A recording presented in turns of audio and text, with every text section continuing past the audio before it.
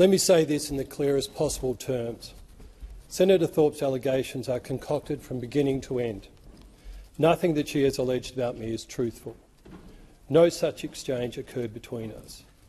There is no interaction that could conceivably resemble what she described today. Making false allegations in the Senate today is disgraceful and brings the Senate into disrepute. Her insincere commentary of her right to not complain to police evidences her consciousness of guilt that what she said is false.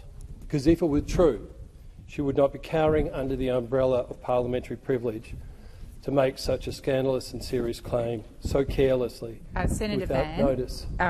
It's not appropriate in a statement to make a personal reflection upon another senator. I would ask that you withdraw that. I withdraw that. Thank you. I have acknowledged publicly that I moved officers after an allegation from Senator Thorpe that I made her feel uncomfortable. That was what was put to me. An allegation that I denied then and deny today. I agreed to move officers to ensure the avoidance of any misconception. No incident was ever alleged by her.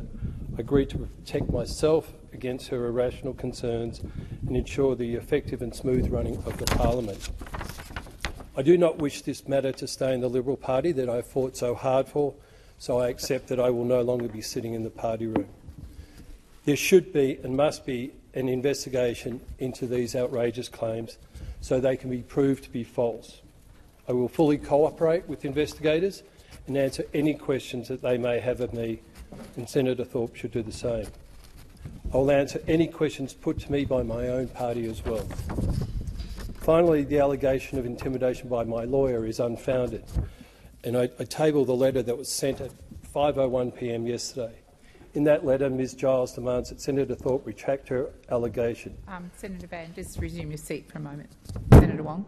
Senator Wong to seek leave to table. Yes, I was aware the senator needed to seek leave. I was going to remind him at the conclusion of his remarks. Please continue, Senator Van. I will seek leave at the end. It should also be said that Ms Giles operates a specialist practice and has acted for Ms Brittany Higgins, Senator Hanson-Young, and presently acts for members of every political party in this chamber. That slur on her was irrational and unjustified and should also be withdrawn. I call on you, Madam President, to review the Senator's most recent statement, as I believe it reflected personally on me every bit as her allegations did last night, after naming me last night or yesterday, and it should be withdrawn as per standing orders of the reflection on a senator. I seek leave to table that letter.